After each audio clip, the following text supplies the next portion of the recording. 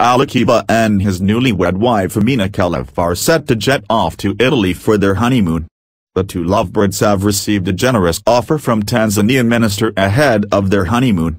Alikiba recently held a second wedding after the Muslim wedding that was held in Mombasa.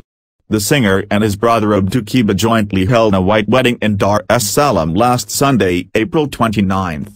Kiba and Amina Khalif are set to fly off to Venice, Italy for a 2-week honeymoon.